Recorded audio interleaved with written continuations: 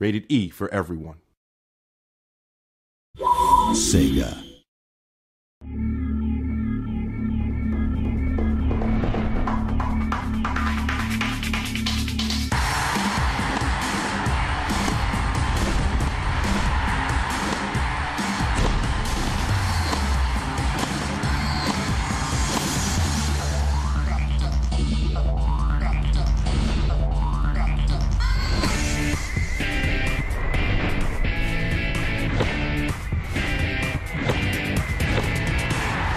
Well, one of the great things about Virtua Tennis is the ability, to play with some of the top players in the world. You also get to play in different locations, which are fantastic. We have Dubai, we have Shanghai.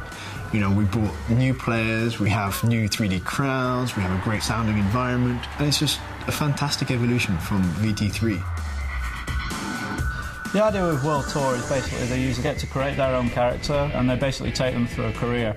We now actually divide the game into two sort of races. The amateur race, so you play for all those circuits, and then you actually progress on to the pro race.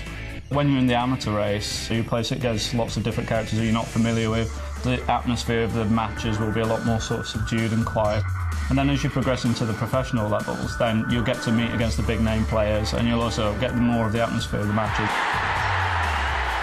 Obviously, we looked at the roster of tennis players that we had from Virtua Tennis 3, and we wanted to update this. So some of the new players that you can see in the game are Murray, Djokovic, Kuznetsova, Ivanovic. They sort of enhance the roster that we already used to in Virtua Tennis 3, and it allows you to play with basically the latest players.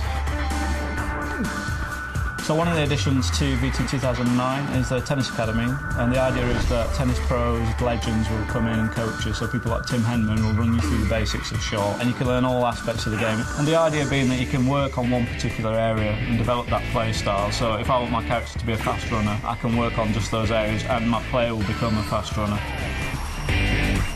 In Virtua Tennis 2009, obviously we brought back the mini-games. This was, a fantastic feature of VT3, but we wanted to really update these.